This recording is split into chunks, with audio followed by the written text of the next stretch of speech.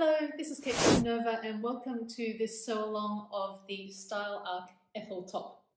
The Ethel top is a cap sleeve top with some interesting style lines, as you can see here, and it's finished off with some facings on the sleeve, the cap sleeve, and also on the neckline. Here I've got the pattern, and as with all Style Arc patterns, make sure that when you're cutting your paper, if you choose to cut instead of trace, that you keep a hold of the instructions so that you have the sizing and instruction information to hand. The fabric I'm going to be using today is a ramie. So ramie is similar to linen in hand feel and drape and body, but it is made from a plant in the nettle family rather than linen. So here it is, and it is from the Minerva core range in the colour mocha. This sew along is actually a two-part series because, as well as the Ethel top, Style Arc also has the Ethel trousers, which is this one, and I'll be doing that in a separate sew along. Back to the top, in terms of supplies, you will need some interfacing to cover the facings on the sleeve and also on the neckline. Of course, you will need some needles. I've just got a universal size 18 needle here, but of course you need to choose depending on the fabric that you use. And I've got some matching thread in colour 724. In terms of fabric, anything woven would work. So as I mentioned, I've got a ramie here, but I could also imagine that you could make this in a double gauze, for example, or a chambray. Anything that's not too heavyweight will work. As you can see here, the Ethel top has a center front panel and two side fronts, and the same again on the back. So the first thing we are going to do is to stitch together these two seams here. If you look at the pattern pieces, this is the side front. It helpfully has notches for you. So there's 1, 2, 3 notches, and this is the neckline, and this is the armhole. So let's go and do that. This is my center front piece and this is my side front piece, and you can see this is the neckline. So I'm just going to flip this over and start pinning. So I first pin the neckline, and then I like to pin the bottom piece.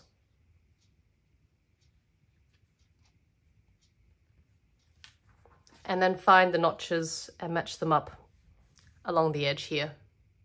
I just want to point out that at the hem here, where you've got these kinds of angled seams, you will see a little corner here sticking out, and that's a good thing because we're going to stitch with a 1 centimeter seam allowance, which is where this pin is. And then once you open up the seam, you're going to get a nice straight edge there. So that's why you have a bit of a step. This is the front now sewn together, and I've just overlocked it as well and pressed it towards the side. Now I'm going to repeat the same thing for the back. On the back you also have a center piece, and again there's a lot of notches to help you along. There's a double notch up the top, towards the middle and towards the bottom, so it's the same process.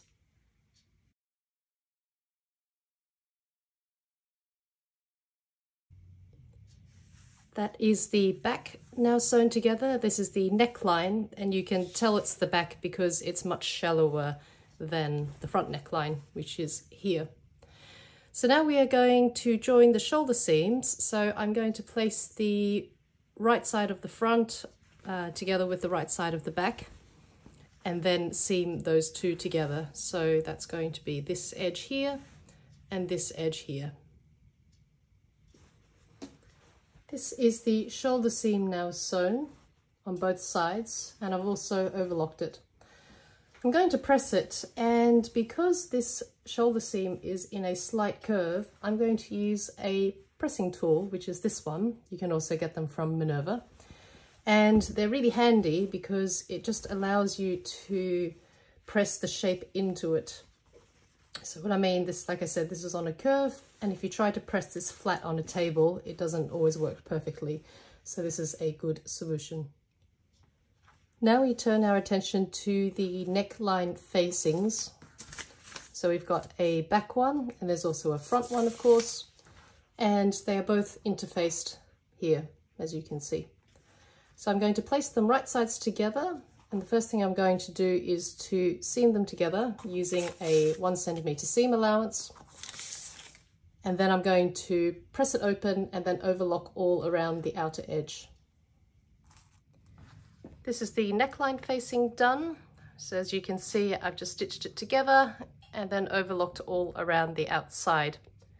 It's helpful to attach the facing to the neckline now because we haven't yet attached the side seams, so you can lay it out quite flat. So this is the body of the garment again, and this is the hole for the head. And we are going to place the facing right sides together with the garment. Make sure you've got the back and front correct. So as before, the front neckline is the shallower one. And then you're just going to line up the shoulder seams and then pin and stitch all the way around. Now, very helpfully, Style Arc has variable seam allowances. So you're going to be sewing here with a 6 millimeter seam allowance. And that just helps you because it means that you don't have to trim it down a little bit later, unlike if you had sewn it with a 1 centimeter seam allowance. This is the facing now sewn to the body, and I'm just going to understitch. So what that means is that I'm going to stitch the facing to this little bit of seam allowance underneath, just next to the edge, as you can see here. And what that does is it stops your facing from wanting to flip out towards the front side. So that's it with the understitching, and I'm also just going to trim down some of these small corners just to avoid some bulk. This is optional, but I think it just gives a nice finish. So I'm just going to go around the neckline and do this. And then afterwards, I'm going to flip the facing to the inside. And then you can either use a few hand stitches or a few machine stitches just to tack this facing to the shoulder seam so it's not going anywhere. Optionally, you could also top stitch all the way around the facing if you like that kind of look. It's up to you. For the armhole facing, it's important to notice where your notches are because this is showing you that this is the back and this is the front. Before you begin, you will need to overlock around these 3 edges of your armhole facing, like this. And then we are going to lay out our top so that here is the neckline, this is the front, this is the back, so I've put it on its side, and this is the shoulder seam that you see here. Again, very helpfully, Style Arc has actually stepped it for you already at the seam allowance, so it's easy to tell which bit is which. And then you just need to go right sides together again with your armhole facing, making sure that you match the 2 double notches towards the back here. And then you stitch along this line here. And don't worry about the step, just keep going in a straight line and stop at that corner. So this dashed line is the stitching line on the pattern piece. This is the facing stitched on. You can see I stopped about 1 centimeter from the edge here. I've also put understitching on it, so same as the neckline, you stitch the facing next to the edge to the seam allowance underneath. And then I've overlocked the side seam piece here. What I'm going to do now is to join the side seam. So I'm going to fold in the facing and temporarily pin it so it doesn't move anywhere. And then of course you take your front and your back, you pin together at the hem. There's a notch there as well towards the hem to help you along. And then you are going to stitch the side seam all the way until you reach the corner here where you stopped with your hem facing, your armhole facing rather.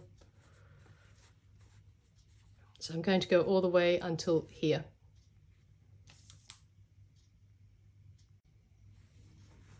The side seam is done now and pressed open, and as I mentioned, I stopped in this corner here. So what you do now is then you arrange your armhole facings into their final position, like so. Let's pop the pin there. And same again on the other side.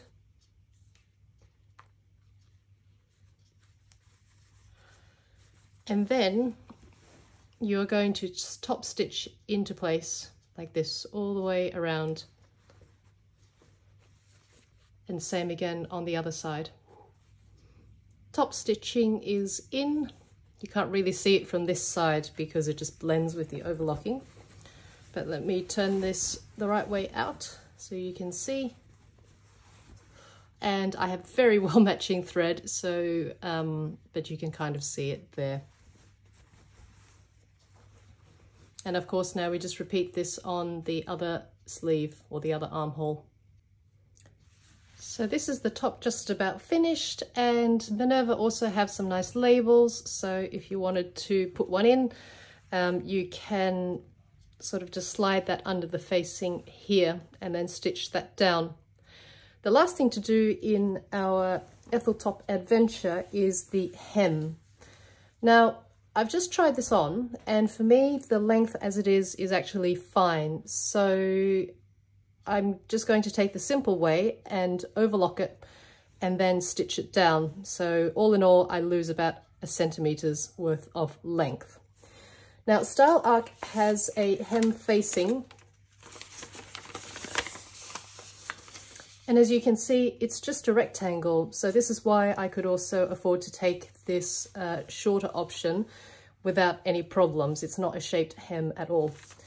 So if you were going to use the hem facing, which of course you can, there's a couple of notches here, and you would construct it in exactly the same way as you did the neckline facing. So what that means is that you would have your two pieces. So imagine this is one piece, this is one piece. You stitch the short ends together, and then you place it right sides to right sides here, making sure that you match this little notch.